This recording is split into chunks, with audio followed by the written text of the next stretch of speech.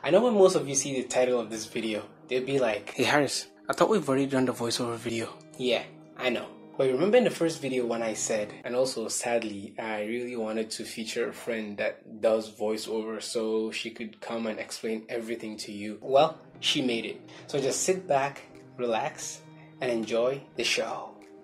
Hi, I am Blessyn Kure and I'm a multimedia personality, professional voiceover artist, and a YouTuber. Well, Haris did put me up to this. He said to speak about being a voiceover actor. I have been a voiceover actor for the past 6 years. I started my radio presenting journey, which was the official interaction I had with voicing with the media at about 6 years ago as well. And as a radio presenter, it's just part of the job for you to come to work and have a script waiting for you. So, could you quickly just voice this? Continuity announcements, program schedules, radio jingles, radio dramas, short dramas, all those things are just part of a day's job. That's just part of the work for me. I never knew that voice acting was a thing on its own, was an industry that could stand on its own. So I just did these voiceovers and also helped people do their voiceovers.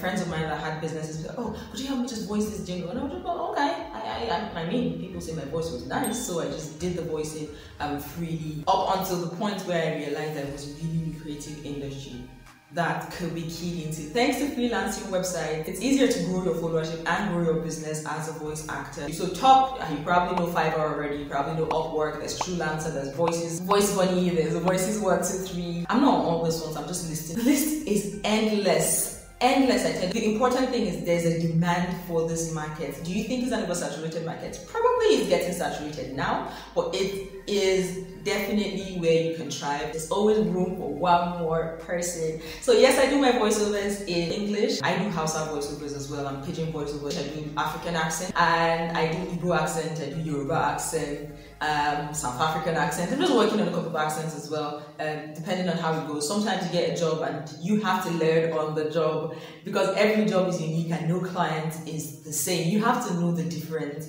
and be able to tailor your creativity to fit exactly what your client wants. Because A said this was good, doesn't mean B is going to think this was good. So that kind of versatility gave me an edge over a lot of people because it's something I could do. And for those that are doubting, welcome to the Sunana Blessyn Kure.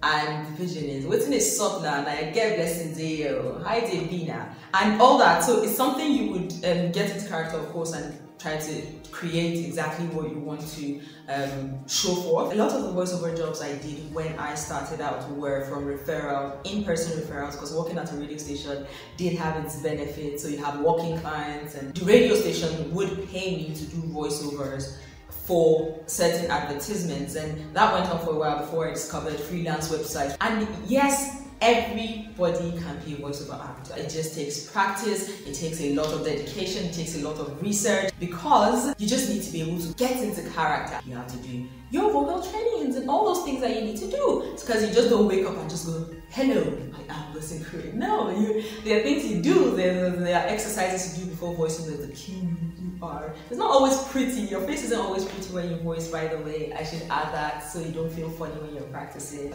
A lot of us think you must have a certain accent to speak. But ironically, there are jobs that will require you to not have a certain accent to speak, and there are jobs that will require you to be a little more natural in your delivery. So that's a lot different. Like, say for instance, you say, "Oh, be sad Hausa woman" in a movie, let's say an animation, and then I go, "Yo nagaji, naji wahala sosai, ina ta tafiya tun safe." So you impersonate this thing. It's interesting because I love movies, and growing up I love cartoons. So getting an opportunity to just do what I love is amazing. And as well, a lot of problems people have with voice acting is how to determine the rates, because pricing services can be quite difficult.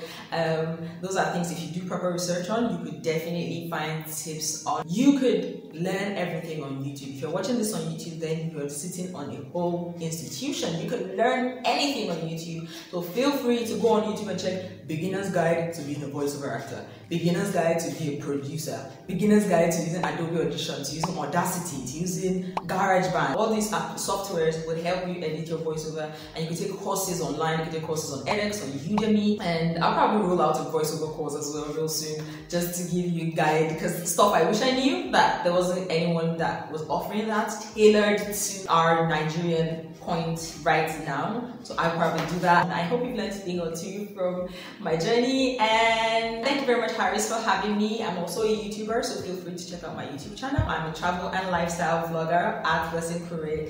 That's BKSs on YouTube, and Blessyn Kure on Instagram, Facebook, and Twitter. I hope you've learned a thing or two about voice acting and the possibility of you considering a new career path in this industry. If there's anything you would want to know as well, don't forget, you could drop a comment. I'll be in the comment section replying your comments. So do feel free to check out my channel and check me out on all my social media handles at Blessyn Kure as well.